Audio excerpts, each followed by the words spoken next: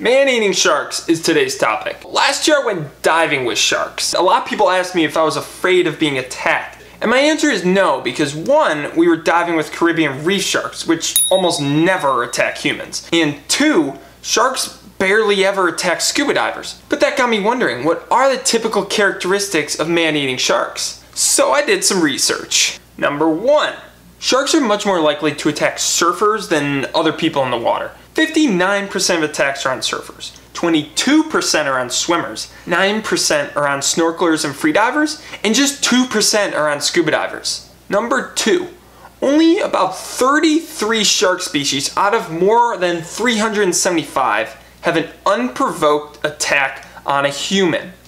So that means that if you run into a shark that isn't one of these 33 species, you probably don't have much to worry about.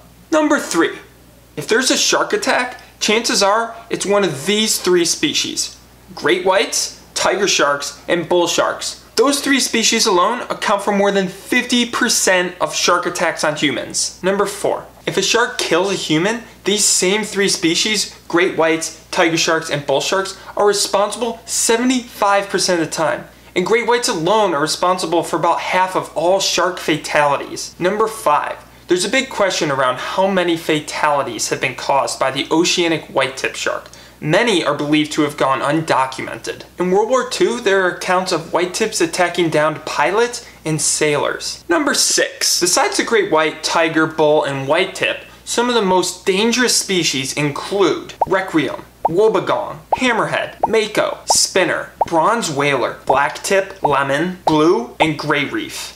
These sharks are all big and powerful and known to attack humans, but they're generally considered less dangerous than the previous shark group. Number seven, one species of shark that has been documented attacking humans is the cookie cutter shark, a tiny shark about a foot long that uses its razor sharp teeth to bite chunks out of its victims. A 1955 report told of a shipwrecked crew in the mid-Atlantic who, and I quote, were greatly bothered by the attacks of an extremely small fish, less than a foot long and blunt-nosed. These small fish swam in schools and were very persistent. The bites were clean-cut and upwards of an inch or more deep. Just as a side note, I don't really understand why the report was so nonchalant about these men getting chunks ripped out of their flesh by these tiny little demon fish. I mean, we're talking about golf ball sized chunks ripped out of their flesh and they're greatly bothered. You know when I'm greatly bothered? When there's no milk in the fridge. Number eight. Sharks have been known to attack humans when they are confused or curious. They can start by bumping into the person, and then they might even give what's called a test bite, where they try to identify what the victim is. Number nine. The